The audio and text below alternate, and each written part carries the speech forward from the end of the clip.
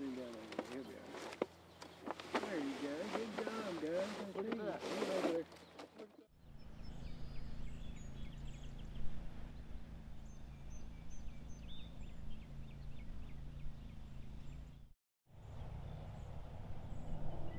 So the American chestnut tree at one time was a premier lumber, and the nuts produced for wild game and also for human consumption.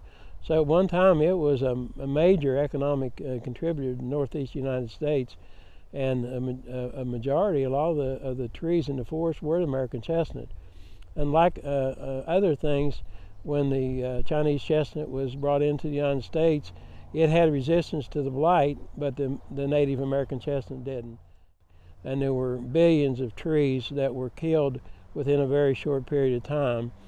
And I remember my father talking about when he was young that the relatives that lived in the city, they would take their vacation and come out into the country and stay with their relatives for the week or whatever time they had, and they would pick up American chestnuts and take them back and sell them and actually make more money on that than they would in a week's time at their regular job. And then in the fall of the year, they would have a chestnut orchard, and they would turn the hogs in, and that's how they fattened their hogs, was on chestnuts, because they couldn't afford the corn. And so there was just a lot was lost economically when the chestnut blight hit.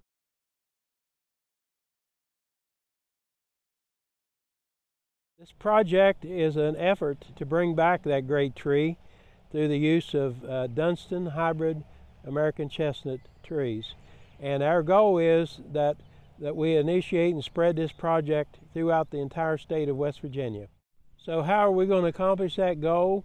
Well, we're going to accomplish it through the conservation districts in West Virginia and the RC&Ds getting involved in distributing these trees in their areas.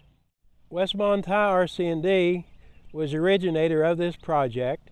Last fall we planted 3 trees in each of the 13 counties in West Monti, and this spring we're doing a cost share program, and we're going to be allowing the public to get 2 trees each through a cost share program, and we've dedicated 300 trees to that project. And also Upper Ohio Conservation District last fall, in conjunction with Little Kanawha RC&D, dedicated $1,000 and planted several of the Dunstan hybrid chestnut trees.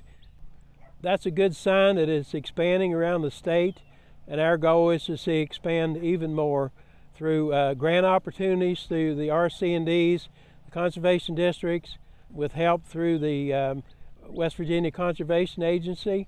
So there's a lot of opportunities, and we're hoping to see it spread throughout the state of West Virginia.